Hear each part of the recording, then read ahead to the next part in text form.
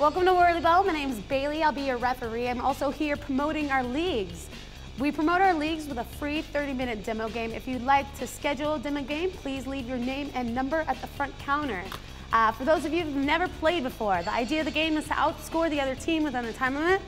If you're in a red car, you shoot for the red backboard. Yellow cars go for the yellow backboard. After you score, it's a possession change. The other team gets the ball. If you interfere during a possession change by knocking the ball in the corner, throwing it down the court away from the team, or taking another shot when you're not supposed to, that results in a 1-point delay of game penalty. The penalty points, those are rewarded to the other team instead of deducted. So when you commit a penalty, you're giving the points away. It's an 8-point penalty if you take your seatbelt off.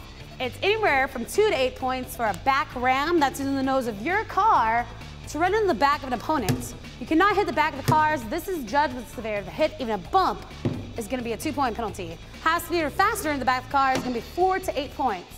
However, you are allowed to T-bone each other in the walls. Head-on collisions are okay as long as they're not full force. It's a 4-point penalty if you crush your scoop. This is crushed between 2 cars or between your car and the wall. Down here by your bumper, this is a danger zone. If you leave your scoop down here, it will get crushed.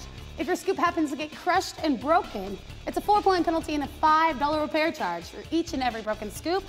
Remind yourselves of the $5 charge and your scoop goes in there automatically. If you leave it down here, it's gonna get crushed. If you get lower, it's your hand that's crushed. So please remove your hands and our scoops from the danger zone. The fastest way to get the ball is using the side of the scoop. Get the top of the side of the bumper, scoop the ball up towards the ceiling.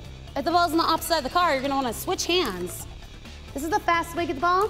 This is the slowest way. If you've been outside the car this way, you're leaving your back open for an injury and you're gonna be struggling for possession. All right, I'll tell you to switch hands. You're probably not gonna listen to me. So you're gonna have to remind yourself to switch hands. Take it to the side of the car and scoop it up towards the ceiling. It's a 2-point penalty if you use your scoop as a weapon. There is no scoop to scoop, scoop to person, or scoop to car contact. You're not allowed to slap the ball from a player's scoop. You're not allowed to hit them before they shoot.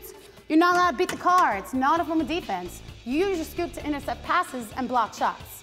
When somebody takes the scoop and covers the ball, this is a possession. This is my ball. Don't steal it from me and don't chop off my wrist. It's a 2-point penalty if you touch the ball outside of your car. Do not catch the ball in the air, pick the ball up off the floor.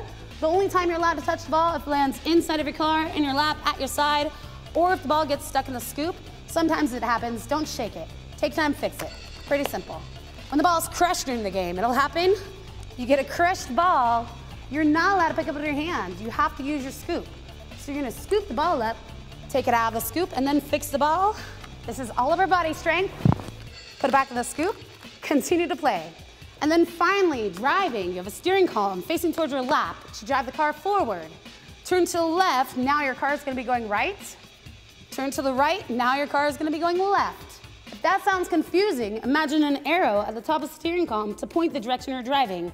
To go in reverse, you're gonna take the steering column from your lap, one full circle, but it's a car in reverse. And another full rotation, doesn't matter which way you turn it, will bring your car back forward again. That's one time around. If you decide you're only going halfway with the steering column, you'll be the person on the court doing circles. Don't be that person. Remember, it's facing towards your lap. Pedal on your right is an acceleration pedal. You press that down to go. You take your foot off the acceleration pedal to slow down to a stop. Make sure your foot is off the pedal before hitting the wall full speed.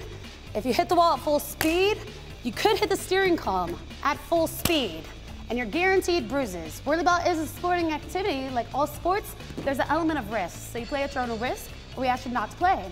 And if you have any loose things in your pockets, you don't want to lose or break any cell phones, personal belongings, you can put them in the corner of the court during your games.